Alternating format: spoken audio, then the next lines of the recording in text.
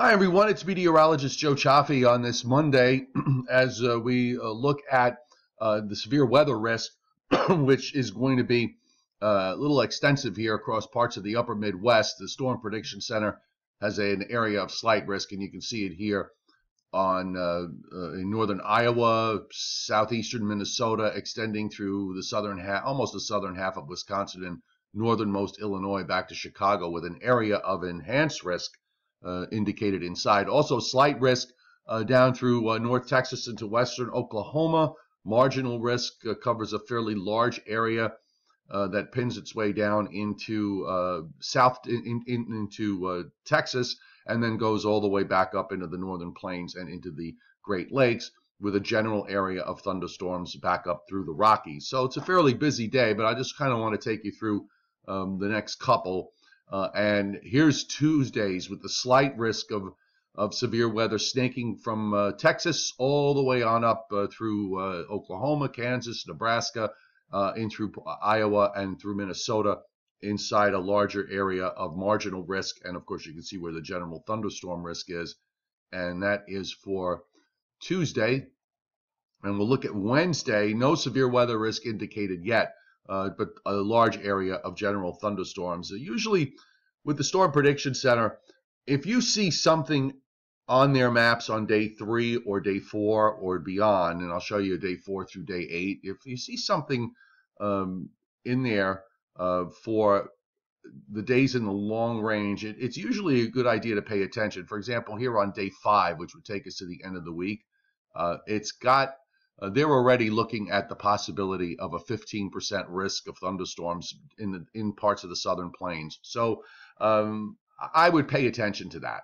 Okay, just so just as a heads up, when they look at it and see it that far ahead, there's usually a problem with this.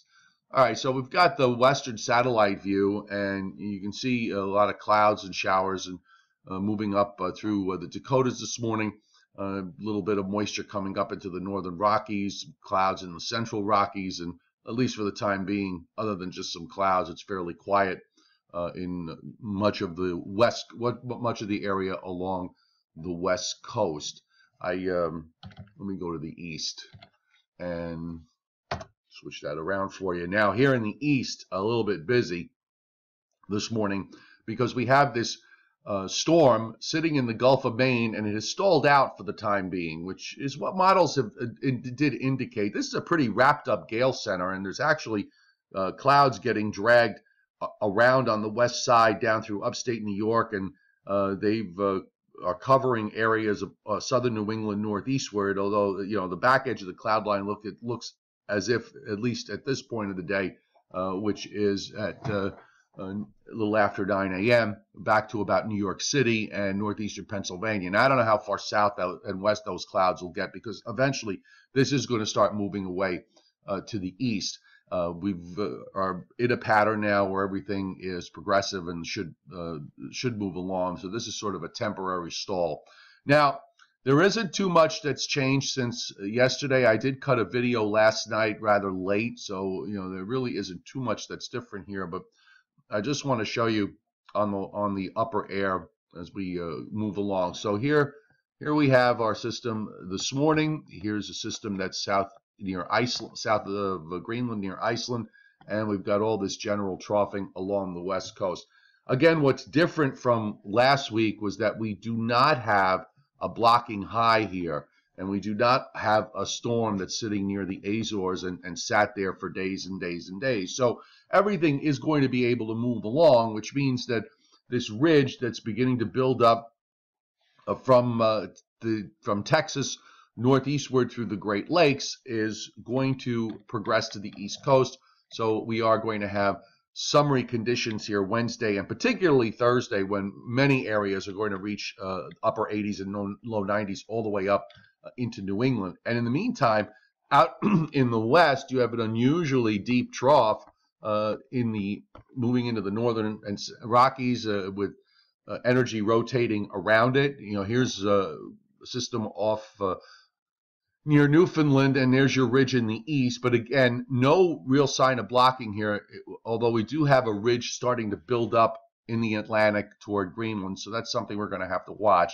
Now, as we progress forward, we are going to cool it down a bit on Friday, pointing out that there is a system here that's coming in the flow around in Canada that's just going to bring in a cooler shot of air, or at least flattens the ridge out.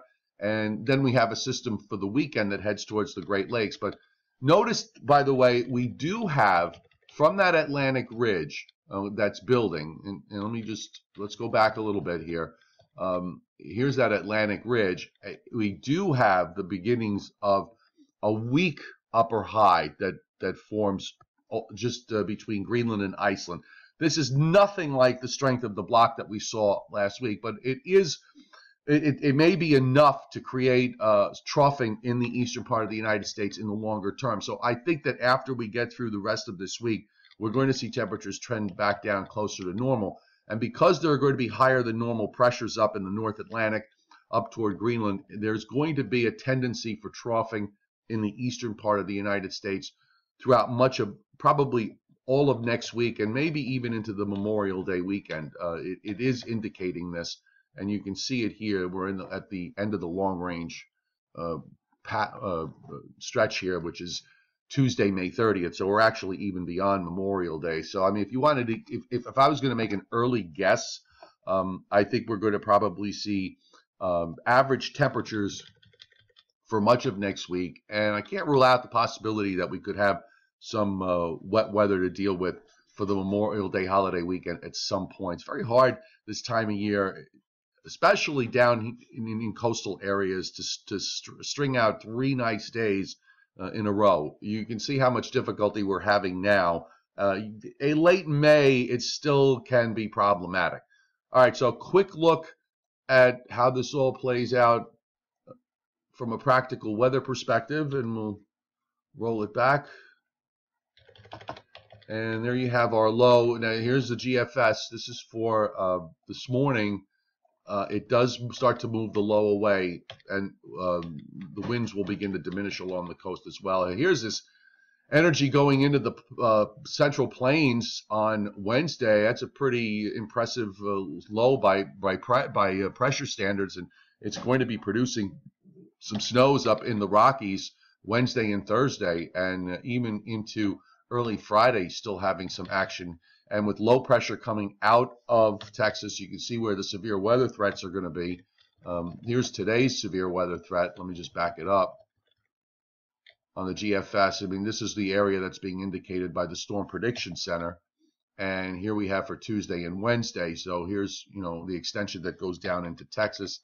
And even on Thursday into Friday, we're going to probably see some severe weather. Here's, I think I said this last night, Friday into Saturday from northeast Texas into the middle Mississippi Valley. Looks to me like it could be rather an impressive breakout of severe thunderstorms. And then we're going to see that change in the east with this taste of summer Wednesday and Thursday coming to an end. And then after that, to me, again, it looks generally cooler for next week, and opportunities for rain along the way, although the specifics, I think, at this point are just kind of, who knows? It's just hard to say. Okay, so let's look at I want to finish off with the temperatures. I'll look at the east, and so you guys can see what exactly is happening in terms of 90s. But, all right, so here we are today. Here's Tuesday. So we're back to 70s. You can see the 80s and 90s building across the south. By Wednesday afternoon, those 90s are pushing up into Virginia and probably into southern Maryland, with 80s all the way into New England. And for Thursday, it's going to be every bit of upper 80s and low 90s over a fairly large area here in the east. While meanwhile, in the west, because we don't want to forget you guys out west, it is going to be cold. Really, look at this. You didn't get this much all winter in some places, did you?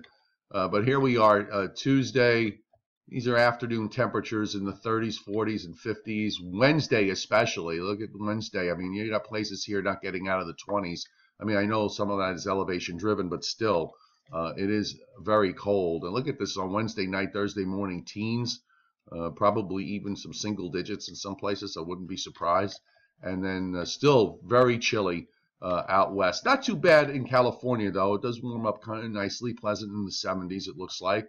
The southwest doesn't look all that particularly warm, by the way. That cool air does push all the way down the entire week. I mean, there are some usual suspect spots, yes, but a lot of areas are going to be, reasonably warm, but not outrageously warm.